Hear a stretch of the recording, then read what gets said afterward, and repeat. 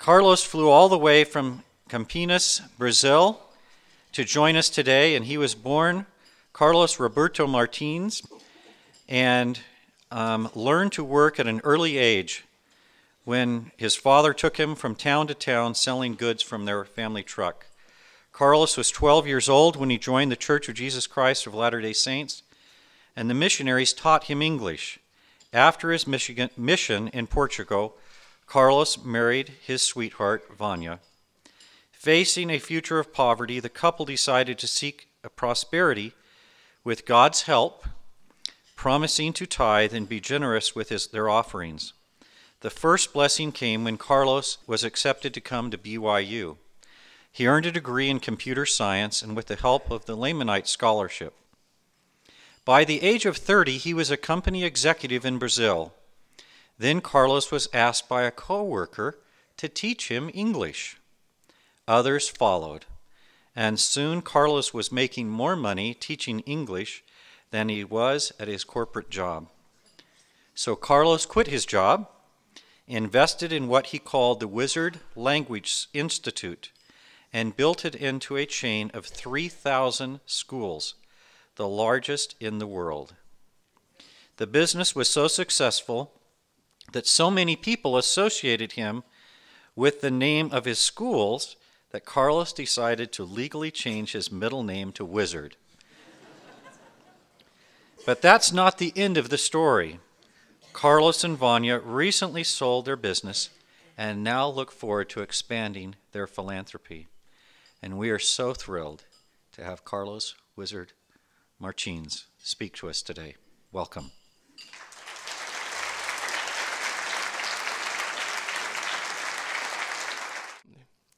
With the help of the missionaries, at the age of 12, I began to learn English. And those elders encouraged me to prepare to one day study at Brigham Young University. Since my father had low income and my mother was a seamstress with 7 small kids to raise, to think of going abroad and study in an international university seemed like an impossible dream. But somehow, those elders instilled in me a desire and a vision that would never leave my heart. When I served a mission in Portugal, President W. Lynn Pennegar, who is also with us at the table here in the front, often encouraged me to attend the BYU. When I returned home from my mission, this became my #1 goal. But soon I learned the lesson written in Isaiah 55, 8 through 9, that says, "My thoughts are not your thoughts, neither are your ways my ways. As the heavens are higher than the earth, so are my ways higher than your ways, and my thoughts higher than your thoughts." Little did I know then that in spite of my strong desire to come to study at Brigham Young University, the Lord had other plans for me before I came to this renowned institution. 1 year after I returned from the mission, I married Vanya Pimentel, a wonderful young woman who would forever change my life.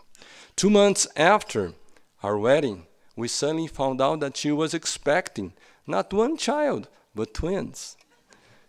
As you can see, I did not plan for this. And then, finally, at age 26, I was accepted at BYU. As a foreign student on campus, I was confronted with serious academic challenges. I had been away from school for a long time. When my first semester grades came out, it was a heavy blow. My grades were very poor. I was overcome by a deep sense of inability, incapacity, and frustration. I was afraid to arrive home and show my grades to my wife. As I walked home, I felt like the child who gets poor grades in school and is afraid to face the parents with his report card. I mentally prepared my own defense, how I was going to explain my lack of success to my wife. I told myself that I was not cut out for studying, especially in the United States. It would be better for me just to give up, get out of school. I decided then I was not going to waste my time at BYU. I should go back immediately to Brazil. Over and over, this went through my head as I walked home. And when I arrived at the basement where we lived on Provo 500 North, I quietly went in, hoping to avoid to see Vanya. She was actually waiting for me. With a sad countenance, I showed her my grades. "You are right. Some of the grades are pretty bad," she said. "I know, but don't worry, honey. I already know what I'm going to do to solve this problem." "You mean to improve your grades?" "No, sweetheart. I've made up my mind. This university stuff is too complicated, too much, too hard. I didn't expect this." "So what do you plan to do?" And then I said, "My plan is for us to go back immediately to Brazil." At this moment, I think this is the best thing that we can do. And then she reacted immediately. "After all the sacrifice we have made to get here, you want to pack our bags and leave our dreams behind and go back home now? And what about the goal that we have set for our life? And please, Carlos, don't tell me that we left our home in Brazil in order for you to study in the United States, and now you're going to give up after the first semester." And then she added, "I don't know how long it's going to take for you, but until you get your degree, we're not going to back home. I don't care if you have to take the same course 1 time, 2 times, 3 times, or as many times as it takes. Until you graduate, we will not return to our home." And then she added this, "Imagine what our kids are going to say about their dad.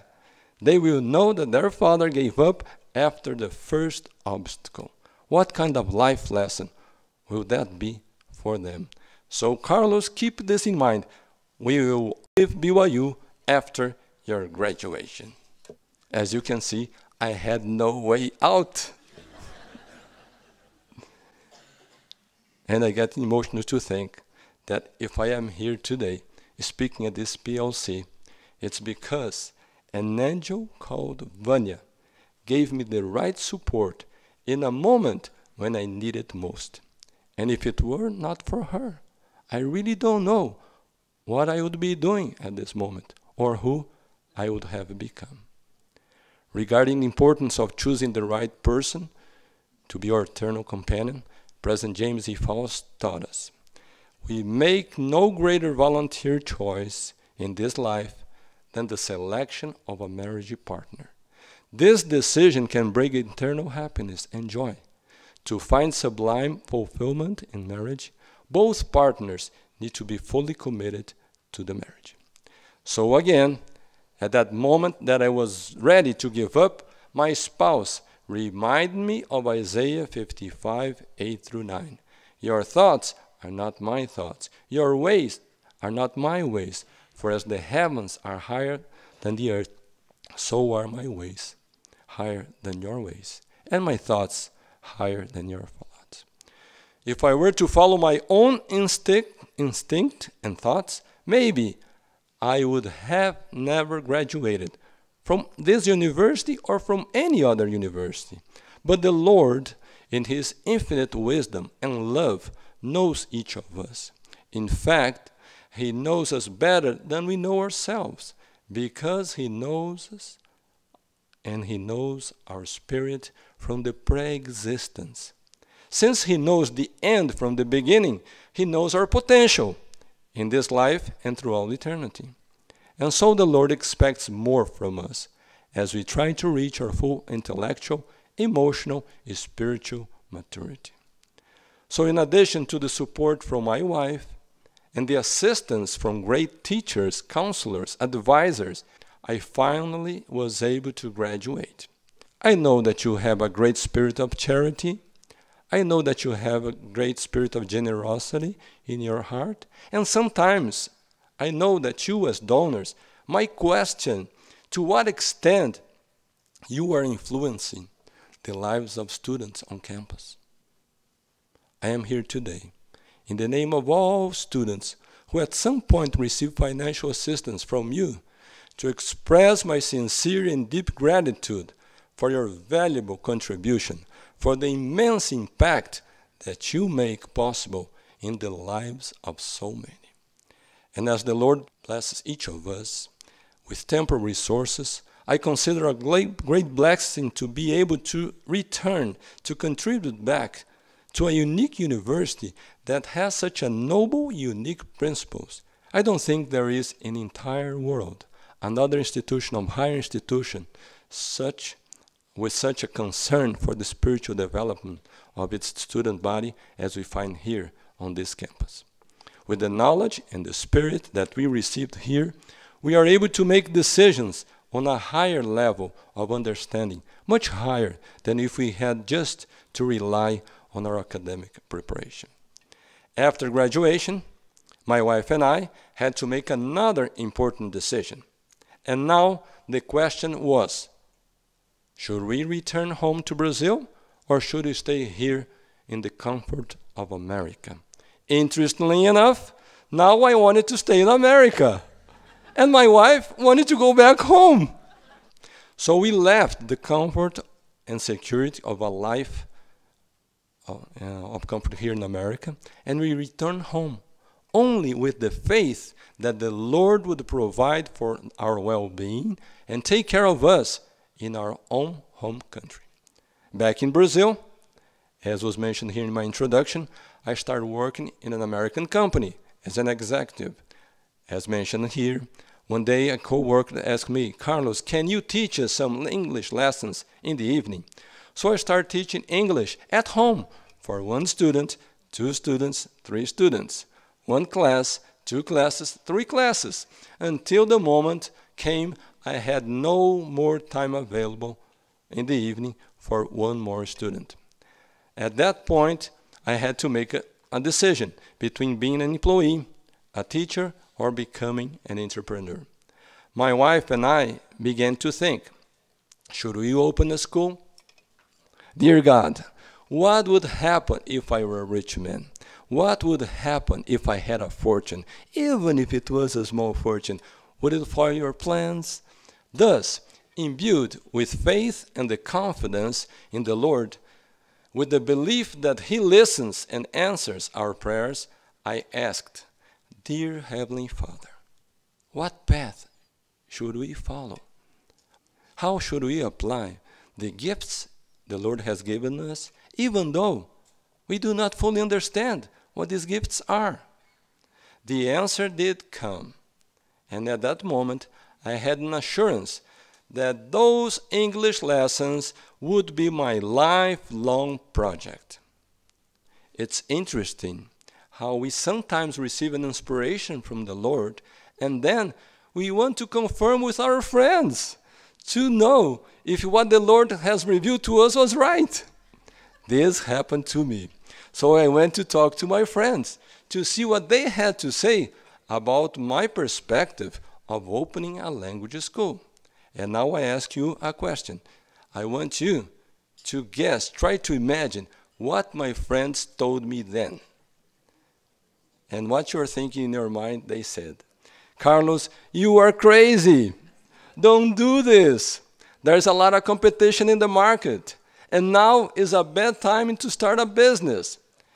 We are facing an economic crisis."